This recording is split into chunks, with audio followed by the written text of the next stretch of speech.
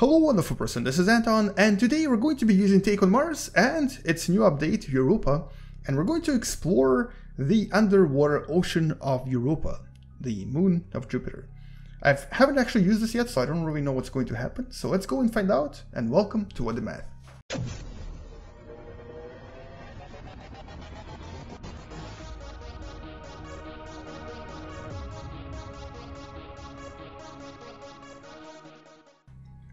So Take on Mars is still being developed, but it already has some really cool space program, but most importantly some really cool scenarios. And one of them is right here, the ocean below. Command, this is Metis 1 reporting. Deployment successful. Be advised, we are proceeding with pre-approved mission plan 431A. Metis 1 out. John, I've waited many years to be approved for this mission. I've spent countless nights dreaming of the ocean below. I cannot describe in words how I feel right now. Seeing it with my own eyes. You and me both, Gus. You and me both. Okay, we have a job to do. Take the controls, John. From the radar scans we made earlier, we're in a cavity. Our best bet is to head towards the central area, southwest of our insertion point.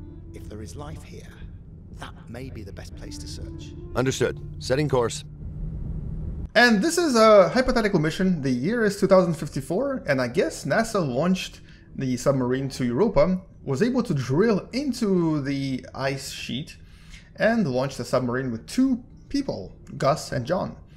And we are playing as John. So here you can actually walk around this tiny submarine, and there's a few things you can do.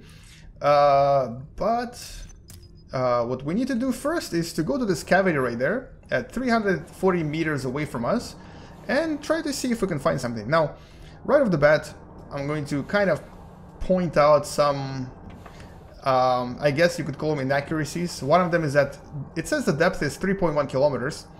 We think that the actual ice shelves are much thicker than that on Europa. We think that the ocean is probably underneath up to 100 kilometer ice sheet. It could be much more than that.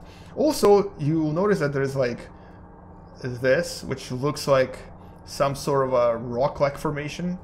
Europa might have these, but there might be actually much deeper than that. Although we obviously don't yet know because we haven't been there yet. Now, I'm loving this simulation. It actually does feel very realistic. And this guy is focused on this mission so much that he refuses to blink. He does not want to miss a single moment of this mission. Anyway, so let's get to this location, the cavity. There's no other navigation for me, unfortunately. I don't really know where the north is. He mentioned southwest, but I don't even know where that is because there's no compass. And looks like we're just going straight right now. Now, the cool thing about this particular mission is that it's kind of based on a real mission NASA was planning and kind of is still planning, although it's not going to be manned. It's going to be an unmanned submarine mission, either to Europa or possibly Enceladus. And it's going to essentially drill into or through the ice sheet and into the ocean underneath. And then try to transmit as much data as we can get. Having a manned mission to Europa would be a completely different story, of course. So we're almost there, only about 75 meters left, and I can see some kind of a surface underneath. There's something else over there, and it looks like we're basically are looking for some kind of a mystery here. We don't really know what we're going to find. We're at the center of the cavity. What now, Gus? Now we look around these side channels. If there's something here, we'll find it. Search for life? Wow, that escalated pretty quickly. I didn't expect to look for life right away. And okay, what is that? Hey, Gus, I think I found it. I think it's over there. So is this for real? Wow, there's something green down there. This is really cool. Why is it green though? Okay, green on Earth implies chlorophyll, which is something plants use to convert solar radiation into energy that they need. Basically, that's how they produce oxygen. And oh my god, those definitely look like plants. They definitely look like Earth-like plants, and they're green. Why do they have chlorophyll? There's no sunlight here whatsoever.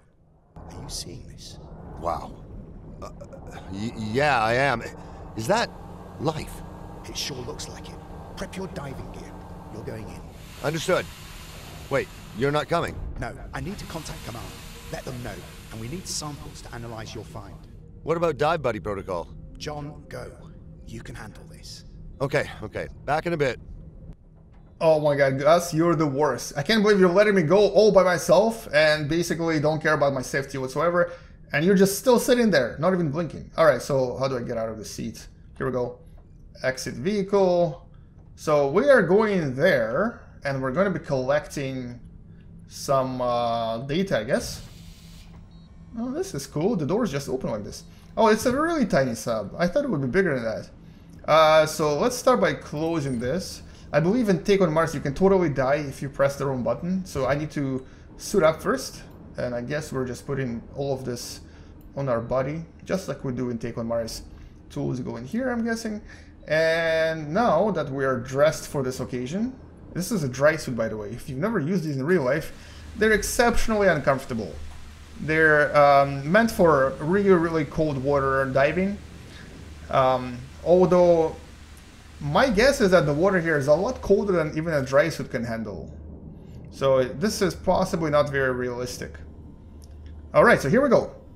We are the first person ever to visit the water of Europa and to basically swim around and to then collect what seems to be life.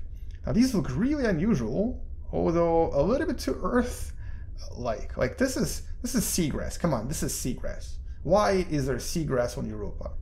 I mean, I'm not complaining, but still. So I have to collect a sample, I believe. And where's Gus? Is he still just sitting there? I think he is. Okay, we need to collect a sample. I can totally swim here by jumping around. He said he'd be contacting the base. I don't think he's doing anything. I think he's just sitting. How do I collect this? I guess by clicking on it, but nothing is happening when I click on it. Can I click on this? No. None of this works. Oh, here we go. I have to do this, right? Sweet. Got it. Gus, I have the sample. Heading back to the sub. Over. Understood, John. Well done. Let's head back to the surface and get this thing processed. Gus out.